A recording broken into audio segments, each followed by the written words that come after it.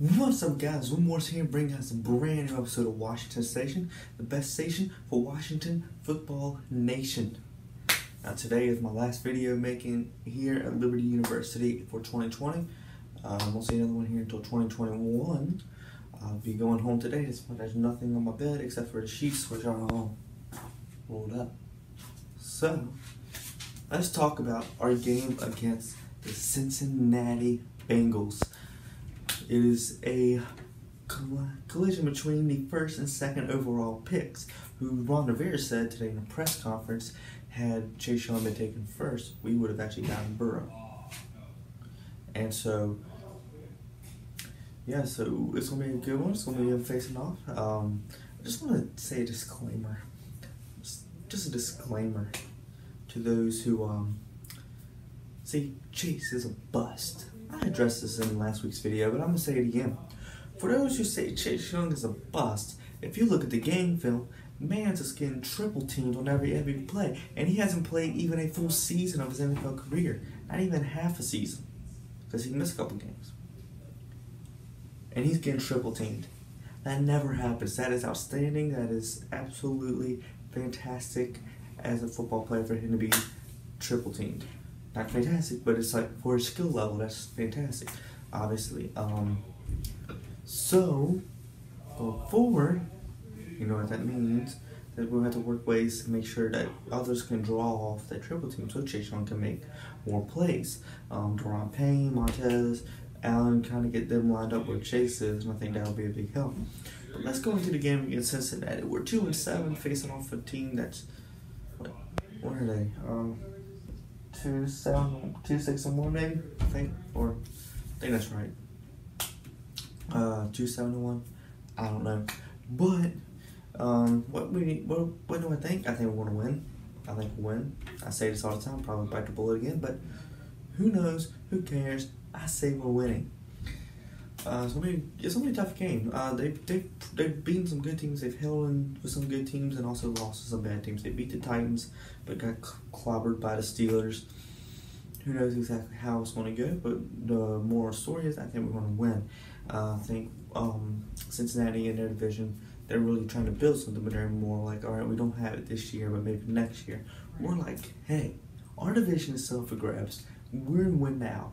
We're in win now position. So I think this game's really going to show how much of win now position we are presently in. So I do think we're going to win. I think, especially with the chemistry being built between McLaurin, Sims, and Smith, I think that'll be a really show out in this game. We really have a good chance. Their defense is not bad. But something we can definitely play with and have fun with. It's game to Gibson, get Logan Thomas the ball. Hopefully the line can block because Jerome Christian's on the IR, so we really need Cornelius Lucas and David Sharp to step up. On Morgan Moses is going to be playing a lot more left tackle than right tackle because they want to make sure that blind side is covered as best as we can. Defensively, I think just keep the pressure going. We need to watch how much they can run it because they have some running backs back there. So we need to make sure we are doing everything we can to combat their ability to run the ball in the game. They had a couple good receivers with a guy named A.J. Green and a guy named T. Higgins. Maybe he's questionable, so we'll see. A good defense there. It's good, so I think we're gonna be fine. Kenneth Fuller probably lined up on T. Higgins most because he's been doing more than the others have in the season. That's for sure. So definitely line up him. Darby needs to show out. Moreau needs to show out. They really started hot at the beginning of the season. They can't let up. Run defense really needs to pay off. I think, the one thing I've noticed in the rotation, I think there needs to be a smarter rotation with Kerrigan and Young. I love Kerrigan to death. I love Young. But for the more crucial downs, I think Young is a better way to go just because he's a little bit faster. So he's a little bit quicker to get to the quarterback. But I take away, because some plays last week, Kerrigan was getting immense pressure. So you can't take that away from Kerrigan because he is absolutely doing great. So we're going to have a good game on our hands. It'll be competitive. I think we'll handle them just fine. It'll be a competitive game. It's gonna be a fun game. I think it could be a shootout, or it could be a very defensive game. It's either gonna be one of those. I don't think it's gonna be a one-sided at all. If not a one-sided fest. We need to play both halves. Unlike the past couple games, we played second halves, not first halves. And if we play first half, we play second half, we might actually make a football game out of it. So let's really hope that our offense can really produce a full game of full competitive play going into this week.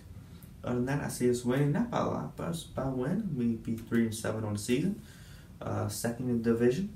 So let's get it. So and then we'll move on to Cowboys on Thanksgiving. Let's go. It's our homecoming game also, so we will be wearing our throwback uniforms. I was wondering if we were going to wear those this year since we got rid of the name, and but we still got them, which I'm happy about because I love those jerseys. And it's ironic because this is the game 2 years ago where Alex wore that same jersey and broke his legs. So another setback. Setback, not step back. Setback in a good way. Step back to where he was. But Alex Smith, I see him having another good game. He really showed that he has the same ability to play just as hard as he always has. So he's gonna have a great week, great game. I think. Hopefully get some touchdowns for him, and yeah, let's have a good season. Let's have a good game. So keep on this crazy season. And for those who saying that Jason Wright acknowledged that Washington football team could become the permanent name, don't buy it. I'm not. It's not going to happen. So anyway, I hope you have a great day. Make sure to stay safe. I will see y'all next week with my old green screen setup and better, higher audio. I know it's been kind of low. I'm here at Liberty. I apologize for that, but it will be better when I'm at home with my mic and camera and green screen. Let's get it. Hope you have a great day. Make sure to stay safe. I will more. Make sure to subscribe if you haven't already. Make sure to hit the bell button to notify every single time I put a brand new episode of Washington Station. Make sure to comment down below, and I will catch y'all Monday. I'm out. Peace.